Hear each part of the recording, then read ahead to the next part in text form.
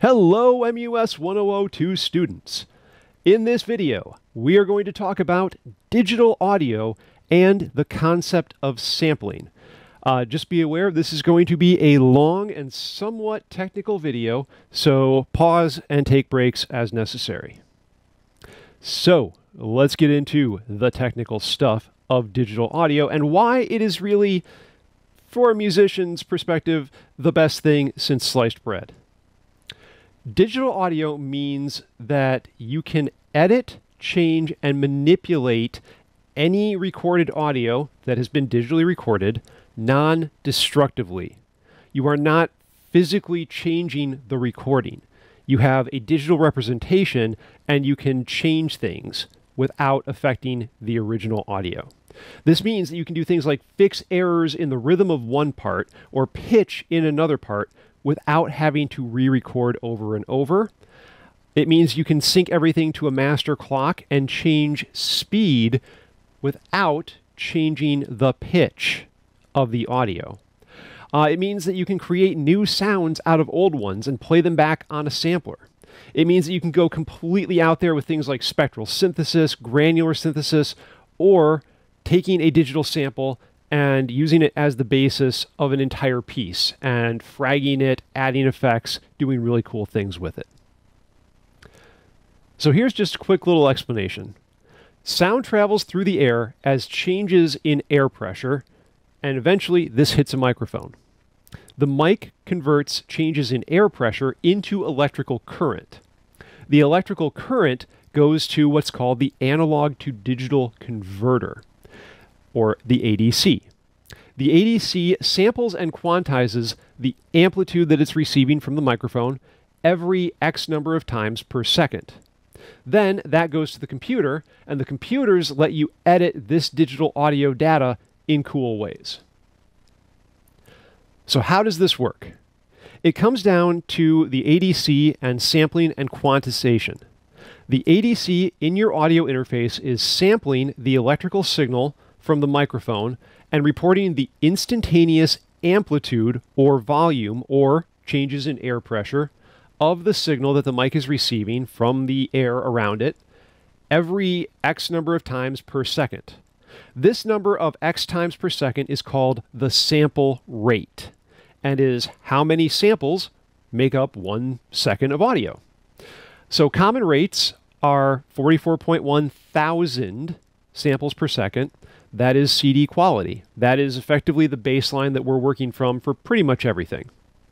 48K is the standard for DVD quality and video quality generally.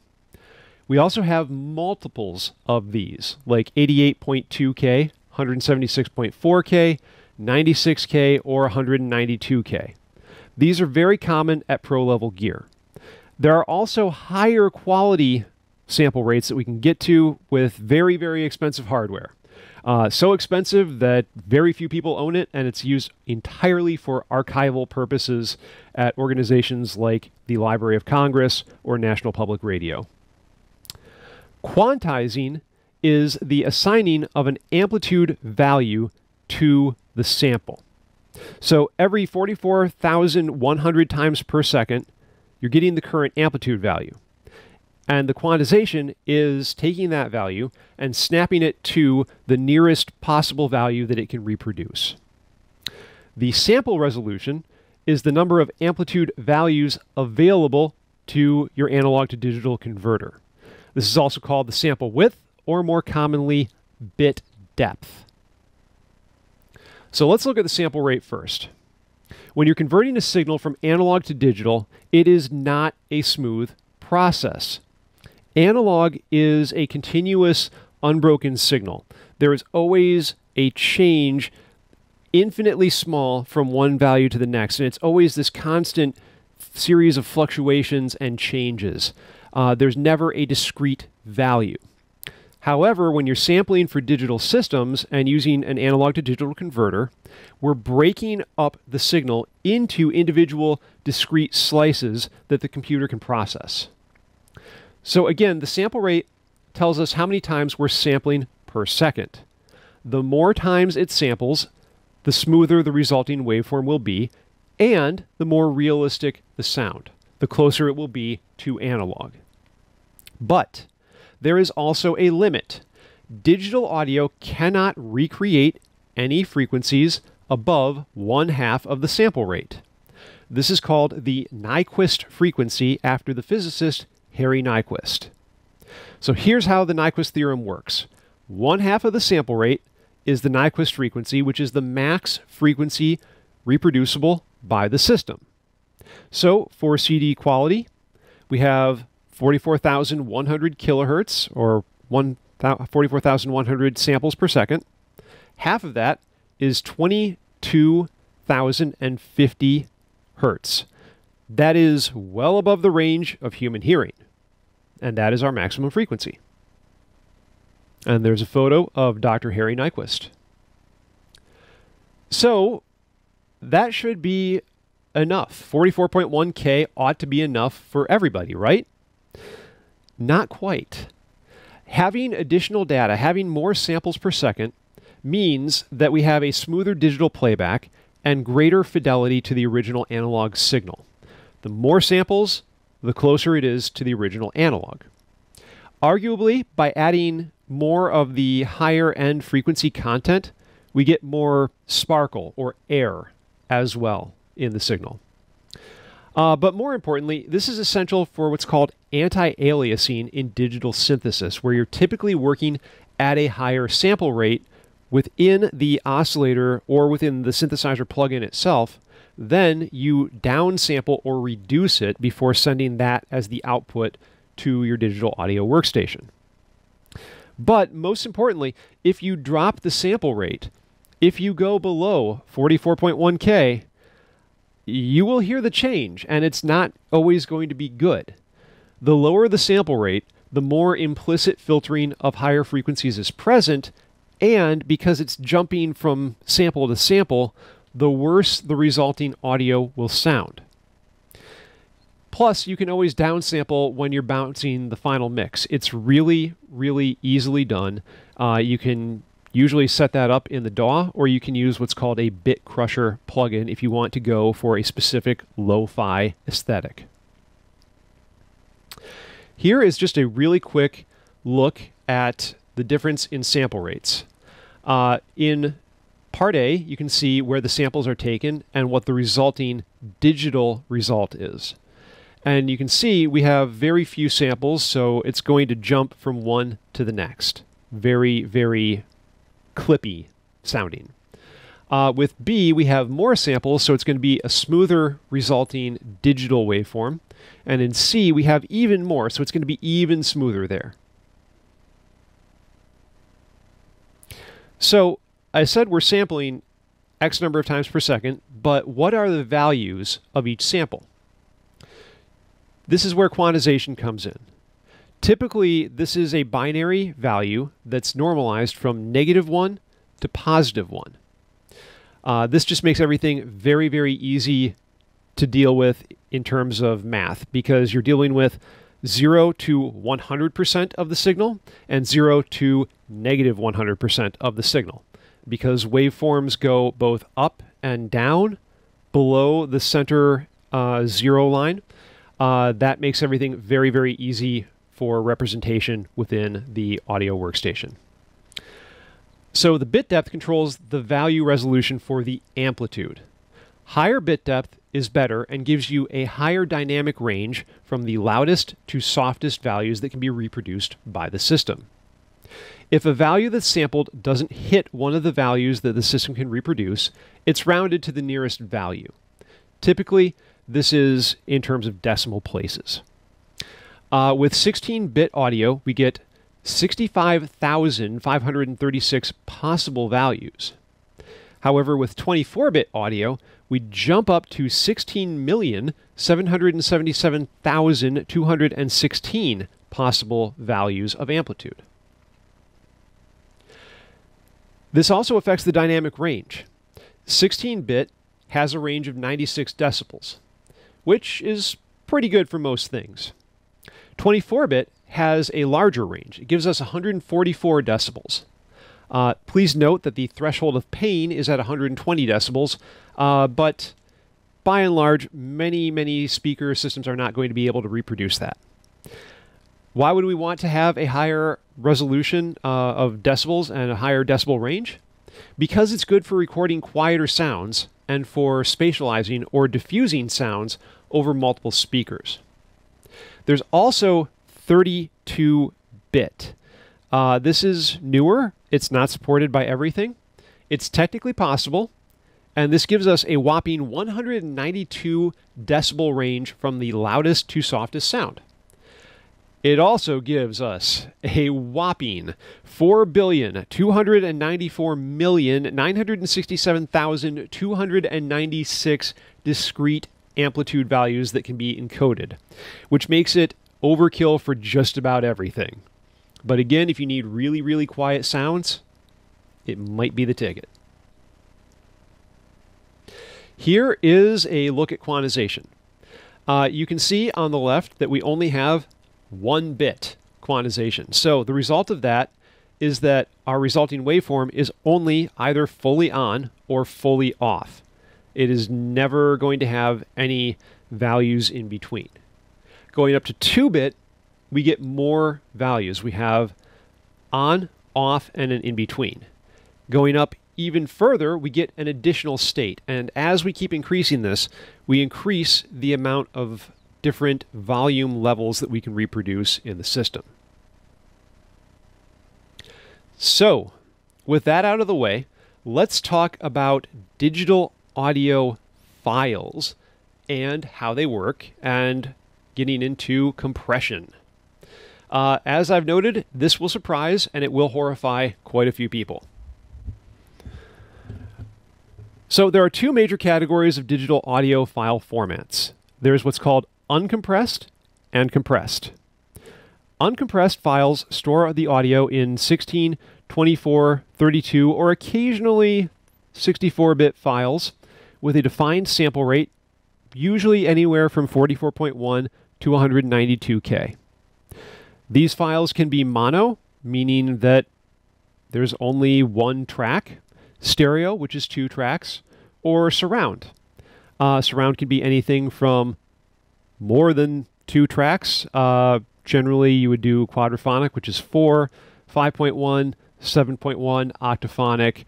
Then you would get into things like ambisonic or Atmos. The most common types of these files are AIFF and WAV, with WAV being preferred for professional applications due to its widespread compatibility. There are some other formats like CAF and WMA, but they're exceedingly rare. Compressed files are compressing the data to make a smaller file size.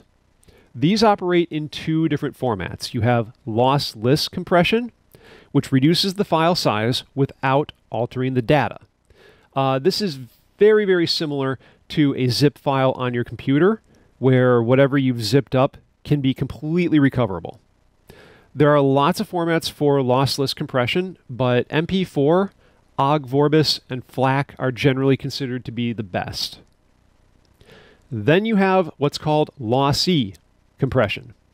Lossy compression removes material from the audio file using perceptual encoding to remove signals that are masked or covered by other signals at the same frequency, but that have a higher amplitude. For example, if I had a bass drum and a bass guitar playing at the same time, the bass drum is probably going to be louder at times than the bass guitar. They operate in relatively similar frequency spectrums, though, so using lossy compression, it will cut out part of the bass guitar part whenever the bass drum is playing. This is basically saving space on things you won't hear. But there are problems. This can result in artifacts which are undesirable audio byproducts, like a loss of treble or bass frequencies, ringing sounds, swirling sounds in the higher register, loss of detail, which is generally noticeable in the lower frequency spectrum, and a reduction in the stereo space, as well as the general introduction of noise into the file. Also, yeah, you can really hear the missing data. There is a massive frequency reduction over 17K, sometimes going even lower to 15K, which is still generally within the range of human hearing for most people. If a low bit rate is used to encode the files, this becomes very, very noticeable. Common formats for lossy compression include the MP3, which is the basis for almost every streaming service, and the AAC, which is Apple's proprietary format and is used for streaming. Now, supposedly, most non-musicians cannot tell the difference between CD quality and a 256 kilobytes per second MP3 file, but every musician I have ever tested this with can. The only benefit to this type of compression is extreme file size reduction, and nowadays, given how cheap storage space is and how fast SSDs, NVMe drives, and flash storage of all types are, it really makes no sense to use lossy formats anymore, except for streaming. Here is a pretty good example. This is the exact same file. On the left, you have it in a original WAV format. On the right, you have the same thing in an MP3, and it's really noticeable how much has been cut off. If you look at the spectrum, there is black space above about 16 kilohertz. So you're losing a ton of frequency information there. It's very noticeable, and this is not even the worst possible example that I could have pulled out to demonstrate this. Let's talk about MP3 because it is probably the most important compressed format. It stands for Motion Picture Experts Group 1, Layer 3. Originally, it was a proposed standard for digital audio in film, and the first committee meeting actually goes back to 1988. The MPEG-1 standard came out in 1992, and layers 1 and 2 were high-def audio formats and primarily restricted to pro-level gear. Again, MP3 uses perceptual encoding to remove data from a recording and compress the resulting file size by masking frequencies. Primarily, this occurs in higher registers that are harder to hear. As we age, the amount of higher frequencies we can hear drops pretty noticeably. But because sound is exponential, a lot of this is stuff well over the range of most instruments that most people can't hear anyway. The MP3 dramatically reduces the file size, but at the expense of true analog fidelity. It is highly dependent on the bit rate. Supposedly, for non-musicians, a 128 kilobyte per second MP3 is close to CD quality, but much smaller size. Every musician will instantly pick it out as being inferior to the original CD quality recording. Lower bit rates do have a tendency to sound a little bit underwater due to the compressed frequency spectrum, so higher bit rates are preferred. Generally, if I am purchasing music online from Bandcamp and I can't get it in the original uncompressed WAV format, I will try for a FLAC file, and if that is not available, then I will go for a 320 kbps MP3. A little bit of historical fun. The very first MP3 was Tom's Diner by Suzanne Vega. The song originally came out in 1984 and was encoded in 1992. It was created using a free encoder that the MPEG group had created and then left on an unprotected computer at the University of Erlangen. It was promptly discovered by a Dutch programmer and hacker known as Solo H, who refined it and uploaded it to the web, which quickly led to many encoders coming out and being widely available on the early internet. So the impact of the MP3 was that at first it was very slow to be adopted. Even though it came out in 92 on the web, I didn't really start using them until high school in 97 or 98. But it really took off with the rise of easily accessible internet and peer-to-peer services like Napster for file sharing. These services use decentralized networks linked by a central indexing computer to distribute data. And every user had access to designated files on other users' computers and could download portions of the same file from multiple peers. This type of P2P streaming is still used today for a lot of different services, including things like Spotify and Apple Music that are legitimate and have different servers located in different parts of the world to minimize the streaming load.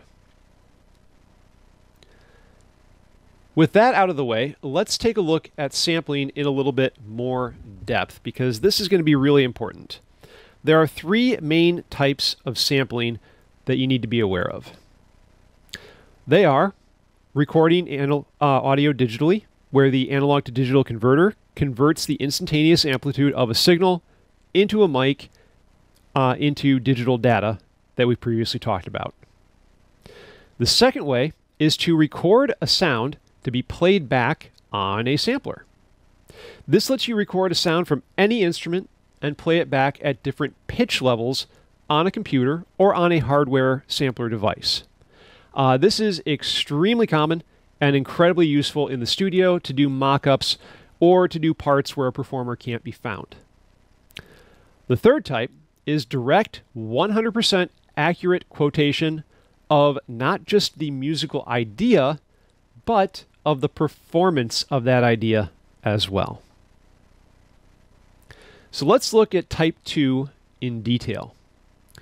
The idea of recording individual notes and then allowing them to be played back or transposed on hardware gear was pioneered on the Mellotron, which, if you remember Harry Chamberlain's Rhythmate, this was so close to his idea that he actually was able to successfully sue them and get royalties for it in settlement in 1963. The way that the Mellotron worked is that tape loops were running in a cabinet under each key. Whenever you pressed the key, you would bring a tape head down to the tape loop and you would hear whatever the loop was that was running underneath it. Traditionally, these were used to create continuous loops of sounds for standard instruments. It was used by the Beatles, the Moody Blues, Led Zeppelin, and Radiohead, among others. The Beatles used it on Strawberry Fields Forever for the flute sounds. Led Zeppelin used it for the recorder sounds at the beginning of Stairway to Heaven. The Moody Blues used it very extensively on Days of Future Past, especially in the orchestral sounds on Nights in White Satin. And Radiohead used it pretty much all over Kid A. Going into digital sampling, there were two devices that were both capable of recording and sampling any note or combination of notes starting in the 70s. The Fairlight CMI and the Synclavier. The only problem was the cost. The CMI was $30,000 and the Synclavier was $200,000, which made them unaffordable except to a lot of studios and very, very rich musicians. Then in '81, EMU's emulator came out. This was a keyboard-based sampler that could record and transpose 2 seconds of lo-fi audio. It was comparatively very cheap at $10,000, and because of that became a studio staple and launched a lot of competitors that had even lower price points like Ensoniq's Mirage line and Akai's MPCs. So how does sampling work? Let's take a look at software. I'm going to be using screenshots from TX16WX, which you can find online. They have both a free and a pro version, and it's really fun to play around with. The most common type of sampling is what's called key mapping. This is the most basic technique where you associate a sample with a specific key on a MIDI keyboard or a range of keys on the keyboard or the sampler. Generally, it's the same key as the note of whatever the sample is. This is called the root key. The root key is the key associated with playing back the sample with no transposition. And it should be the same as the pitch of the sample. So if I have a sample of a violin playing middle C, I would probably want to have that associated with the middle C key on my keyboard. Sometimes, though, an octave transposition is required. For example, if I have a piccolo, traditionally you would play that on a key an octave lower. With a bass, you would traditionally play that on a key an octave higher, just to make things very, very standard for working with orchestration. The key range, also called the key zone or the key group or the key region, it really kind of depends on the program, is the range of keys other than the root key that will trigger the sample playback and will transpose it to match the pitch of the key played. Generally, this is specified as what's called a low key and a high key in almost every program, and is usually graphically displayed on a virtual keyboard as well, so that you can see the full range that a sample takes. Traditionally, this is done by changing the speed of the sample playback. Playing it back faster results in a higher pitch, and slower results in a lower pitch. So if you're playing an octave above the root key, you would get something that is exactly twice as fast. And in fact, it's a very simple equation that I've got up here. So the equation is R times 2 to the power of x divided by 12. R is the frequency of the root key, and x is the number of keys away from the root key that you're playing. This could be positive or negative. We divide that by 12 to get a exponent that we're using, and we do it by 12 because in most Western music, you have 12 notes per chromatic octave. So this is really, really cool, and it's very fun to play around with. If anyone ends up taking my Max MSP programming class, you will be using this equation many, many, many times throughout the semester.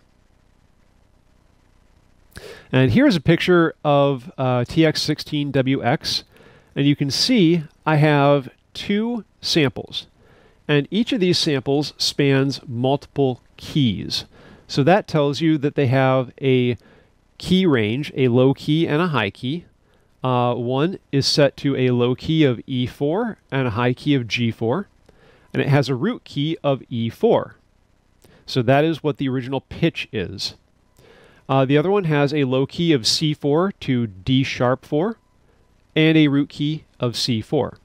So anytime I play from C4 to D sharp 4, it will play the sample sitar 2, and it will transpose it upwards since I'm not going below the root key. Then anytime I play E4 to G4, it will play sitar 5, and it will transpose it up or down accordingly. This is illustrating a pretty good problem of key mapping, which is you can get maybe a minor third worth of transposition before the sound speeds up or slows down to the point that it starts to sound fake and awkward. Additionally, speed-based transpositions make playing chords a little bit weird because the notes in the chord will drift out of sync when you play them back on a keyboard.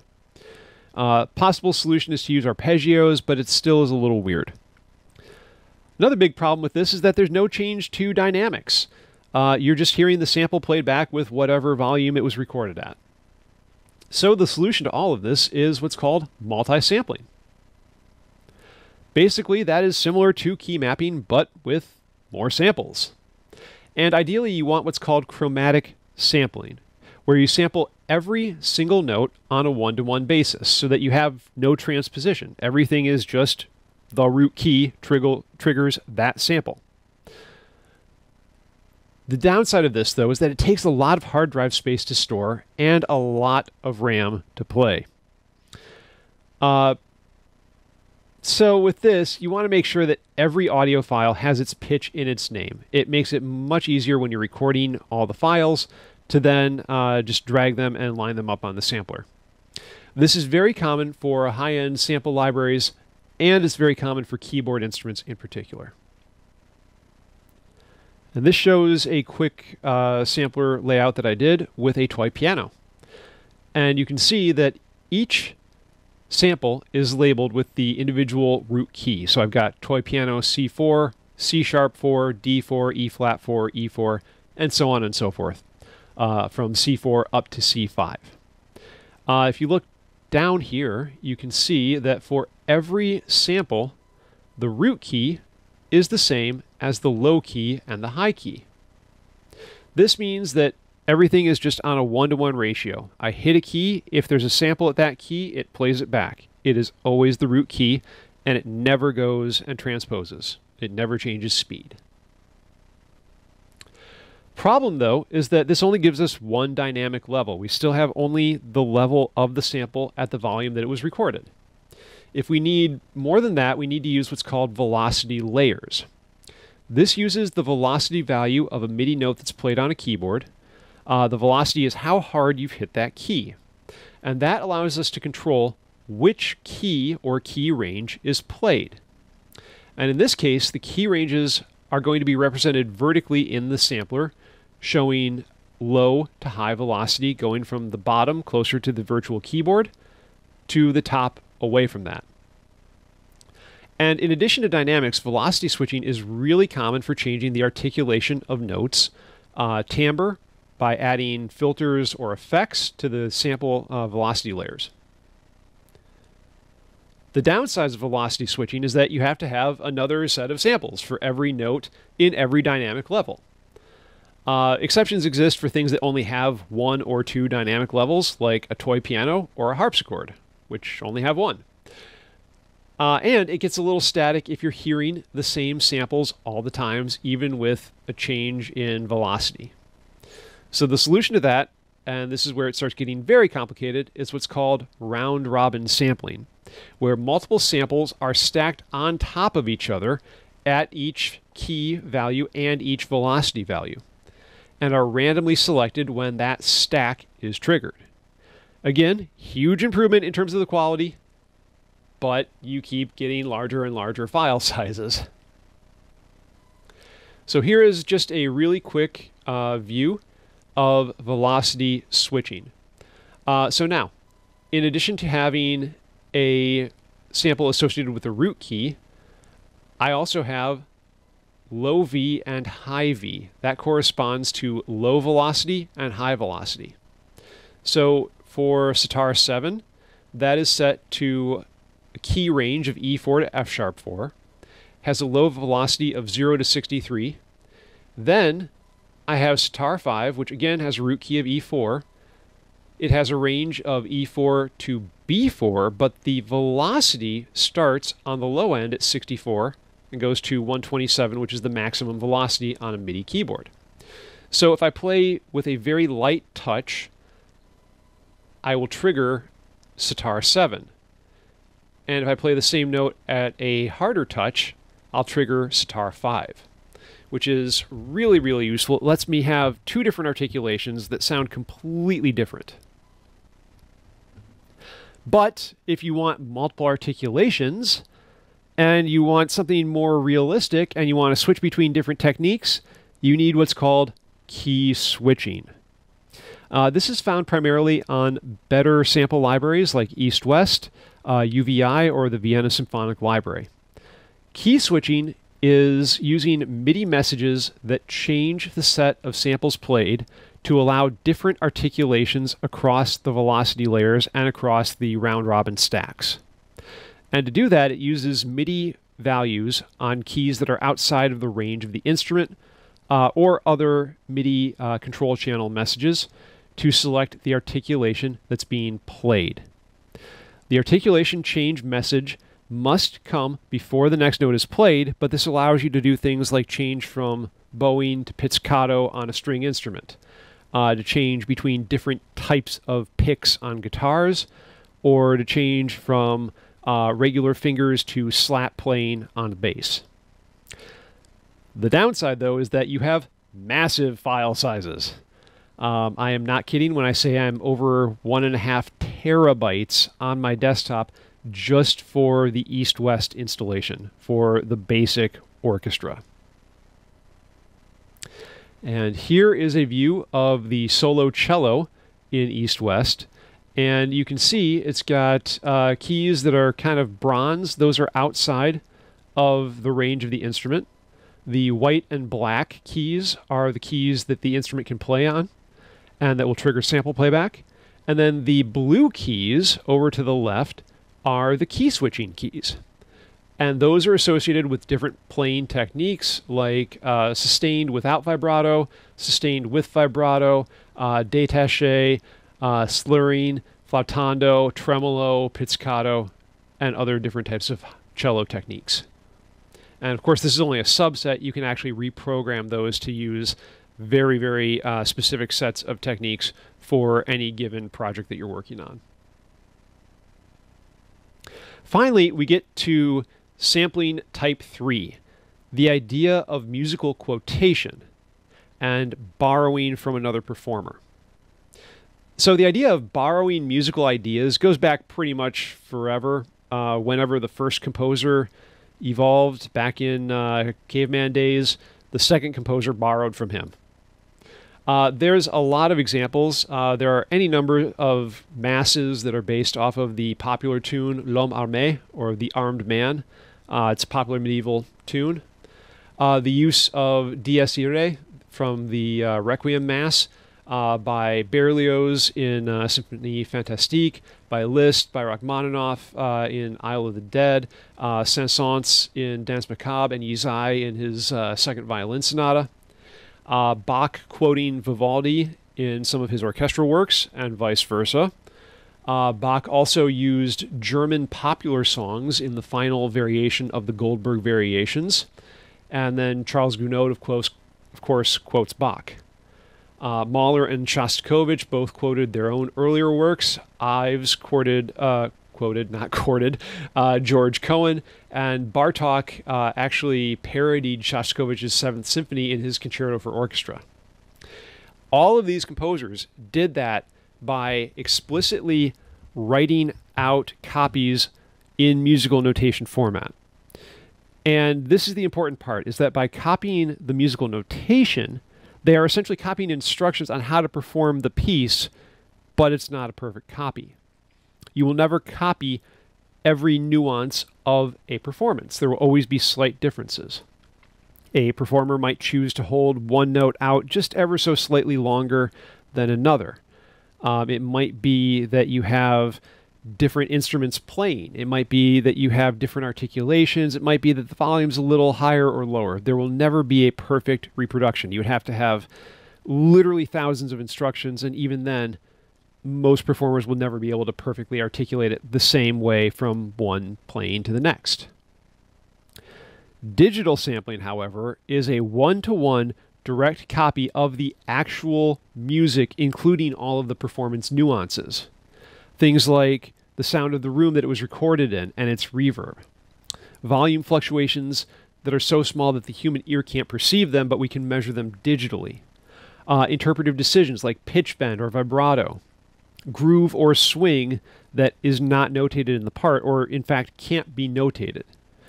In fact, it is the actual performance frozen in time and copied.